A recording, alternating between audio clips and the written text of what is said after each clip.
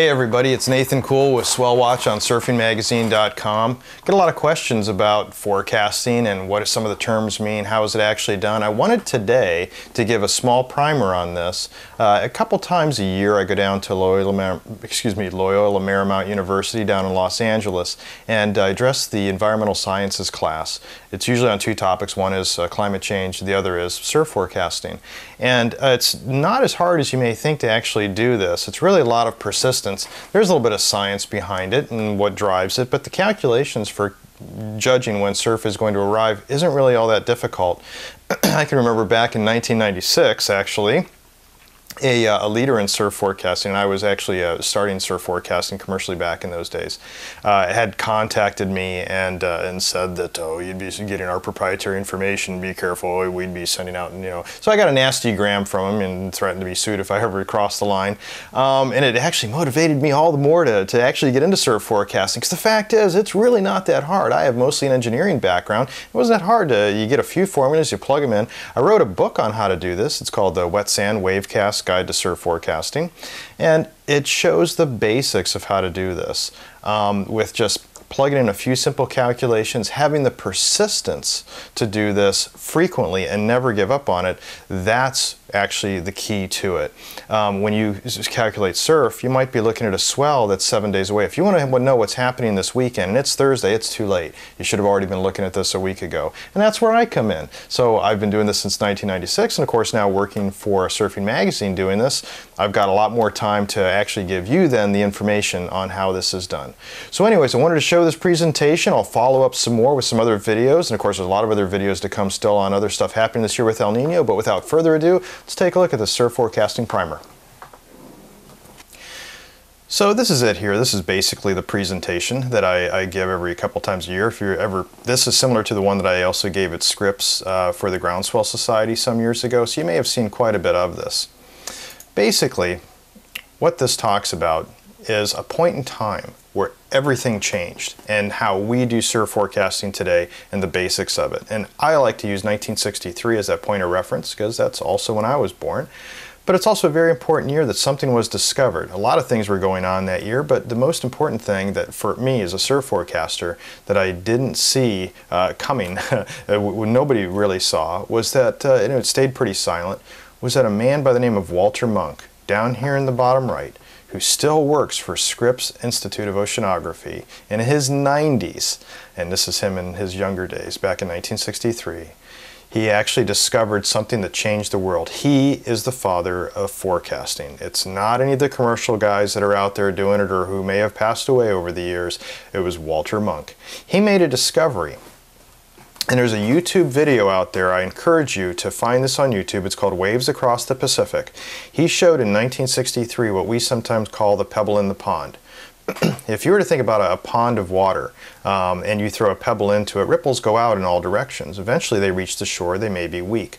What Walter Munk did in 1963, he got the funding and spent that summer proving that a storm in Antarctica could send waves the entire length of the Pacific, reaching the shores of Alaska. And from that now we have all kinds of science and calculations to use to be able to track those storms. One of the things that I use the most, and a lot of forecasters that do this manually do, is that we use these things called WAMs, wave analysis models. In this one, a lot of information. You can pause the video if you want to see the different keys on this. I'll run through this very quickly, though the most important thing are the wave heights. We can see a large storm, in this case, down near New Zealand. And that has about 35, 36 foot seas in its center. Very large storm, and something that large, that far away, will send southern hemi swell to Southern California. We know this also by tracking it over time, because it's not just when something happens, it's the projection of what will happen. So models go out farther and farther and further in time. And you might see me say, according to the 48H model or the 24H model, well, that's hours. So a 48H model is 48 hours out, a 144H model is 144 hours out. The further out we go in time, the less accurate it becomes, because it gets more and more of a guesstimate based on, and of course we're under chaos theory, and when it comes to anything weather-wise, we don't know exactly what will happen, but we can get a pretty good idea. One of the keys in today's modern forecasting is, and it helps if you're a software engineer, is to be able to grab the data before it gets turned into a model. This data, I don't care what website you look at that does surf forecasting, whether it's the ones that sent me a nasty gram back in 1996, or whether it's anybody else, and I'll leave them all unnamed, but even who I work for on Surfing Magazine, Swell Watch, they do the same thing, we all admit it. And this is from the data mostly from the NCEP branch of NOAA. There are a couple other places to get it, but it's almost basically the same. It comes from your tax dollars that are gathering this information off of buoys and ships and whatnot and generated through supercomputers to make the models. But if you grab the middleman, you grab that data, then you can start parsing that out for all kinds of points across the planet. Once you do that, then you can start making charts and graphs and all kinds of things out of that, and to judge what will happen over time and present it your own way. So you want to start a surf forecasting site, get a graphic artist, and then all you need is just somebody to grab the data and parse it for you, and the graphic artist will then make it pretty, give it something different, and a cool marketing name. That's why a lot of these surf forecasting sites look alike, but the key is, and I will admit, everybody does a slightly different calculation across the data. Not always, but sometimes, and I'm going to get into those calculations. First though, 4 steps to actually how this is all done. I'm not going to get into too much depth about the surf science. I might save that for another video, but there's 4 steps shown here. 1, a low pressure system forms somewhere out in the ocean. In this case, we can see it out here, kind of off the Aleutian chain. Very common area for Southern California. This red band in front of it actually is from a precipitation model. That's a weather front. Anyways, from the low pressure, winds pick up, winds form. So now what's happening is we have wind energy going across this storm. That wind energy is going to start pumping itself into the ocean, and when it does, it creates very large seas, and that's what we saw in our WAMs.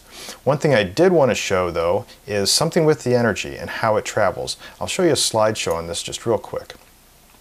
So this shows the wave period energy. This is one of my models from wavecast.com that I generate, based once again off that same data that everybody else grabs. This is the storm in question. This is the length of the period. The redder it gets, the longer those periods. So we move it forward in time, you can see, yeah, it's moving across the entire Pacific, just like Walter Monk said it would. But look what happens here. As we move it forward, we start seeing these purple bands starting to show up. Those purple bands, according to my key down here, those are extremely long periods. This is what's known as a forerunner. Very long periods that are traveling and eventually outrun the other waves behind it. Longer periods travel faster, and that's key to our calculations. So let me move back here to our presentation. And we can take now all this information together. All we need to know is the distance that storm is from our coast, the angle, its trajectory, the wave heights, and the period. Everything just shown here. Once you have that, you can get it all off the WAMs, or you can automate it and get it off the other data if you trust the automation, and it's not always that accurate, and I'll show you why with some of these calculations. The first thing, got to know where you are. This is one of the hardest parts. It may look very daunting and overwhelming. Once you have the formula, you can plug it into Excel or whatever you want, software-wise, but you have to realize that the Earth is round. So to calculate a distance across the curvature of the Earth, you have to use a formula such as this, known as the Haversine. And then you can get the distance in nautical miles. I also have a calculator on wavecast.com, which you can use to help out for all this. Once you have that, you can use these other models that are showing the world as flat, known as a Mercator projection, to calculate what's the angle from this storm, this fetch, to where I'm going to forecast, in this case, Southern California. So what's that angle? Also, what's the trajectory of that storm? How is it moving? If that storm were to move completely away from Southern California, there would be no energy. If it moves in a fraction toward it, then there's a portion. If it moves directly toward it, it gets all of it. Also then down here we can see the different angle. This is what I talk about when I say it's coming in from 180 degrees or 270. In this case, the angle for this swell right here, as I put here, it's approximately 285 degrees. The trajectory is approximately 20 degrees from Southern California. We know the wave heights, we know the periods by looking at them. Let's get on with the calculations. But first, there's 2 things we have to take into consideration, and with these calculations, is that there's going to be a wave decay. It's a non-linear function, meaning that the wave energy does lose its energy. It does decay over distance, but not equal. You can't just say that, okay, every 100 miles it loses so much energy. But if you plug this calculation, it's logarithmic, or use this chart, which is also in my forecasting book, and there's also one here, a logarithmic calculation you can plug into Excel. Excuse me, but once you have that, then you know how much decay factor to apply based on the distance from that fetch to where you're forecasting. One other thing of decay, and this is called the angular spreading decay. This is where if you were directly hit with the energy, you'd get 100% of it. There would be no loss, 0% loss. But if you're not directly there, then you're going to see a certain amount of other loss. And once again, this is not exactly a linear formula, but to get kind of a linear calculation out of it, you can by using these approximations, which is just taking into consideration the angle and a little bit of math. And you get enough of an idea for forecasting surf that you can get within chest to head high or waist to chest high, and those type of calculations. If you're needing to get down to the millimeters and inches, you need to really do a lot more math than this. But we're not so concerned with that for surf forecasting. We can get within minutes, we can get within hours of arrival, and we can get within a foot or two of what's actually going to happen. So let's take those numbers. We just plug them all in. They're all here to the right. I won't go through all of them, but at the bottom, and you can pause this if you ever want to go back and see any of this, the bottom's interesting. So the height, we know that the height came out to a calculation of about 7 feet, 6.8 feet. But that's the sea height. There's also a face height to take into consideration, and that's going to break differently based on a lot of things about the break I'll show in the next slide. But most importantly, we've got the timing. And the timing came in because we knew the distance and the periods. The periods really mean a lot on how fast it's going to travel. If you recall, the forerunners were, for instance, running faster and arriving first before everything else because they were such long periods. So the breaking wave face height, this is where it gets tricky, and you gotta throw some kind of black magic in there a little bit until you actually know a lot. If you look at the diagram on the right, that's the bathymetry around a portion of Southern California. And it's, you take the water away and you can see it's chaotic underneath of there. So a lot of things will happen when the wave energy starts approaching that. Basically what happens, the wave energy starts coming toward the shore. The shore is shallower. The wave energy has been running underneath of the water this whole time from its thousands of miles typically away, like in the one we just saw. And when it starts reaching that shore, it has no place to go but up. And depending on, though, all the characteristics, the bathymetry of what we're looking at here will depend on what's going. As a rule of thumb, for my face height approximations, a lot of times I'll use just 1/10 of the period. And you can see that down here where I show that the face height approximation for steep shoaling is the height, the h, that's actually those sea heights we calculated, times the period times 0.1. So if this were to a 20-second period, it would be twice as high. So 6.8 foot seas times those 20-second periods, and 1/10 of that equals about a 13.6 foot face. I'd call that about double overhead. Okay, doing a south swell. Basically the same thing. It doesn't matter where this is. This could even be in a Great Lake. It could be in the Atlantic. It could be in any ocean. The Pacific just happens to be the larger, and so we get very large swells that come out of it. They have a lot more time to grow, a lot of other dynamics. But it's the same thing. You just get those numbers, you plug them in, and you run the exact same calculations. And this is a primary example of that, where a southern hemi swell, very large. It took, though, a long time. You can see by the time, since it was 5,200 nautical miles away, and it only had 15-second periods, that it took about 9 days to arrive. And when it did, it was about chest high when it did arrive from that particular storm. And that is a surf forecasting primer.